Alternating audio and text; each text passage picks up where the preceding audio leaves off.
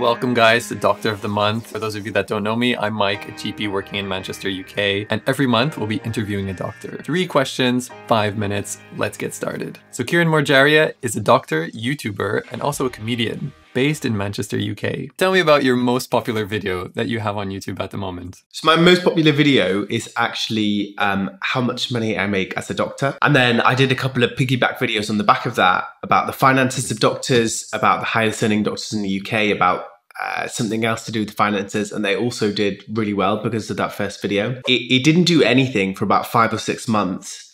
It kind of sat and grumbled along with my average old video, and then all of a sudden shot up. And the graph on YouTube, in the back end of YouTube, you get a graph of the analytics where you can see the views over time, and it's like flat, flat, flat, flat, spike up. And like when people talk about a viral video, that was like the viral moment for me. And the other thing about that video is that it wasn't really anything new. It wasn't like I'd done something super original that no one else was doing. I had been doing that stuff and it was doing okay. But that video was actually a video that I'd seen a couple of people do before. And I thought, you know, that's interesting. People are interested in how much money doctors are earning. I'm gonna make a similar video. The only thing I did different really was put a couple of jokes in there at the start, kind of sped it up a little bit, and somehow that worked for me. Why do you think that video is so popular? Why did it finally kind of pick off the way you've described it? I think for 2 reasons. There's 2 people who are interested in that video. There's the general public who don't know how much doctors earn, and they are interested in that video to understand that. And I break down that payslip a lot. And a lot of the people watching are actually doctors who say, I thought that FY1 new doctors were getting paid £25,000 because that's what it says. But actually, when I got my first payslip, I was earning closer to 40. And so there's a huge disparity there. And a lot of the stuff was people saying, I didn't know that we got paid this much. We do. It's really confusing the way they do it. I don't know why they do it this way. I don't know if they're trying to make it harder for people to find it, to hide things. But I think because it was so open and clear, people were interested in it. Brilliant. And now I wanted to ask you one final question about this. So I noticed living in the UK, I'm not from the UK originally, I'm from Canada. People really don't like talking about money. Is that something that you've encountered, or is that part of the culture? Why don't Brits like talking about money? Or is that not right? Yeah, you're absolutely right. People almost feel as if you shouldn't talk about it, like it's a taboo thing to talk about. And I don't understand it. Even on that video, I've got loads of comments saying, lots of positive things, but also some negative things saying you shouldn't be talking about this. But why? That's my answer to that, is if people are sharing what they're earning and how their pay is broken down, someone may have watched that and thought, actually, my payslip is wrong. I should be being paid more. I'm at the same level and I'm being paid less, or there's things I can do to earn more.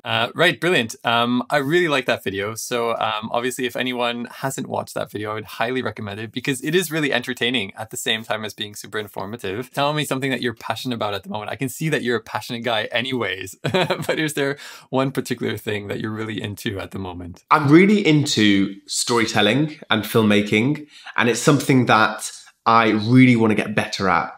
And so over the past sort of 6 months or so, I've decided to invest in it a lot more. I invested in the kit. I bought this camera. I bought a professional microphone. I've got all the professional editing software.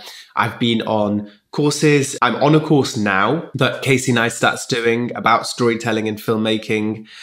And so I just think it's such a nice skill to be able to have, both for the business side of things, to be able to make something that people are going to watch on YouTube, people are going to enjoy, that's going to perform well, but also as like a personal thing as well, to be able to turn like your own pictures, videos, memories into a story and turn that into a video and have it like immortalized forever. I love looking back at my YouTube channel anyway and looking at when I've told a story about what I'm doing in my life. Imagine 30, 40 years down the line, looking back at the stories now and thinking, that's what I was doing at the time. It's such a nice digital photo book to have. So that's what I'm really into. Over the last 12 months, 12 months is a long time. A lot has happened over the last 12 months, essentially.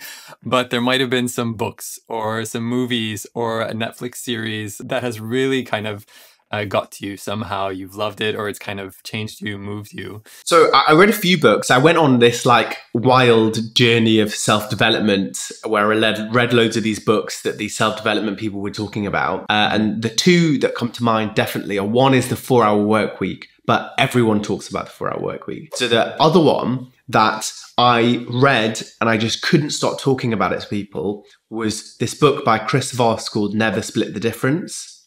I don't know if you've heard about it before.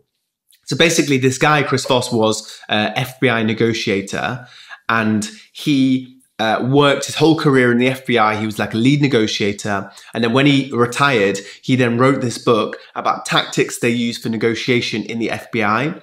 And so the whole book is about how you can practically use things to get people to understand your point of view. So it's almost like how to win an argument, basically, but doing it in such a way that it doesn't feel like you're arguing with someone, because as soon as you enter an argument, both of you have lost. It's just full of little language techniques you can use to help improve your communication with people. Thanks so much for joining us today. Now here's the monthly Doctor of the Month competition. The first person who shares this link on their social media sites will get a free t-shirt. So start sharing and then send me a screenshot. And the t-shirt is yours. Good luck.